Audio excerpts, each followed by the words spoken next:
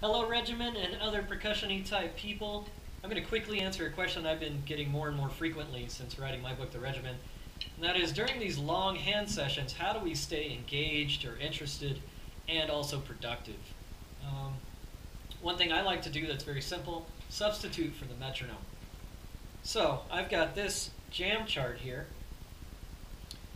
You'll see a lot of Radiohead, Tower of Power, Janelle Monáe, those sorts of things on mine. You obviously want to fill it out with your own tracks. They have apps now that you can process your entire iTunes library or Windows Media Library in a matter of minutes, and it will calculate all the beats per minute for you.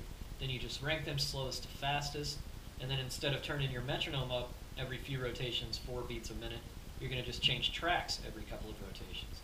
So I'll show you how this works with my multi-stroke jam from The Regiment. I'll start with Justin Timberlake, Like I Love You, at 116 beats a minute. Then I'll move it up to 133 beats a minute with Tower Power, Oakland Stroke. Feel good, right?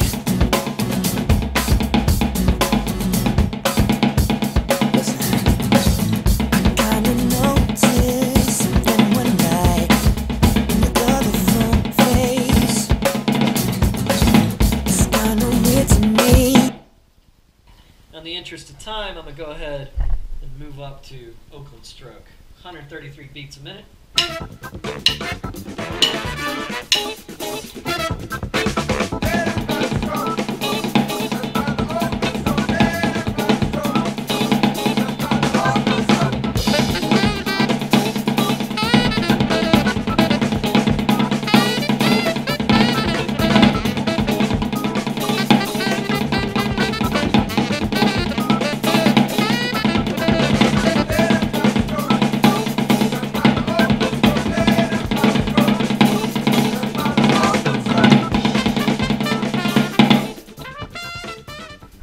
There you have it. That is a wham bam, very short example of how I would do this.